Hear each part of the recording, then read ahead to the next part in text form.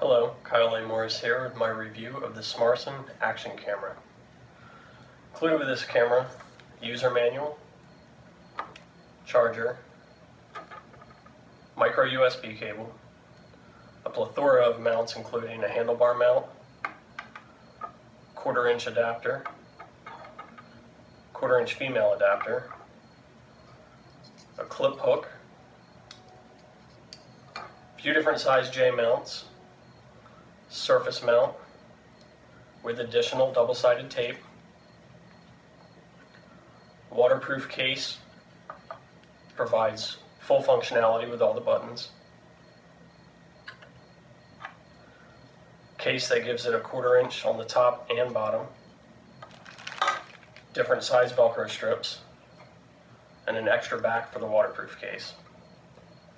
The camera itself features a 12 megapixel sensor. It's capable of 1080p at 30 frames per second and 720p at 60 frames per second. It has a 170-degree wide-angle lens, 1.5-inch LCD display. It's capable of using up to a 32 gig micro SD card, and it's also capable of doing night vision for low light shots.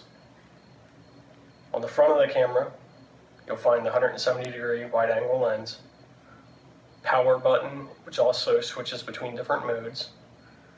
On the top is an LED indicator, as well as a shutter button. It also is used for selecting things in the software. On the side, up and down buttons, as well as a microphone. On the opposite side, a microphone, micro SD card slot, micro USB charging port, micro HDMI port.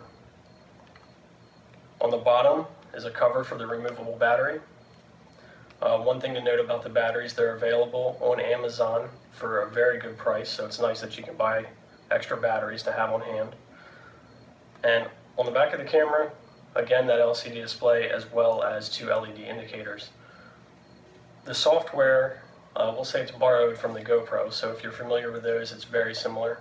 It's pretty easy to navigate. You can switch between the different modes, as well as change some settings, including sounds for the buttons and the different resolutions for the camera.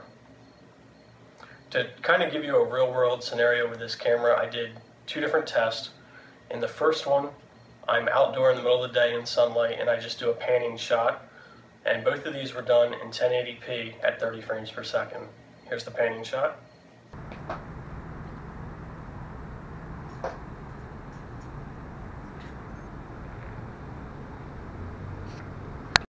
To give you an example of motion in low light situations, I jogged down 2 flights of steps, went through a doorway, and then walked briskly down a hallway.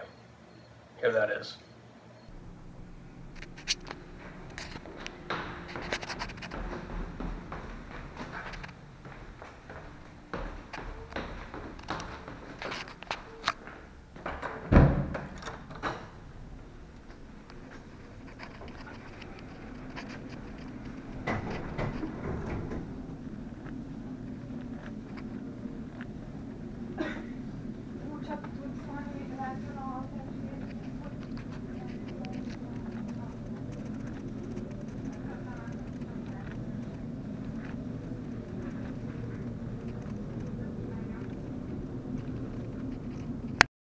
Currently, this camera sells for $50 on Amazon, and at that price, it's an absolute bargain.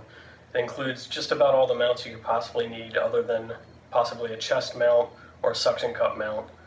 And because it uses the same mount as many other popular action cameras, the possibilities as far as mounts and accessories is endless.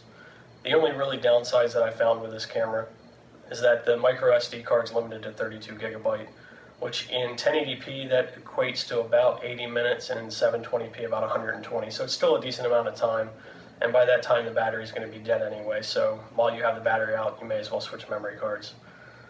Other than that, the camera did very well both in low light shots and well lit shots. It handled motion fairly well. Of course, the 720p 60 looks way better in high motion. And overall, it's just a great camera. It's easy to use, takes decent pictures. I'll also have an example of a picture right here. If you're interested in purchasing this camera, I'll leave an Amazon link below. I'll also leave links to all my social media sites, including Facebook, Twitter, Instagram, and Google+, so please check those out. And also leave a link to my blog if you want to take a look at that. If you like this video, please leave a thumbs up and subscribe. Thank you.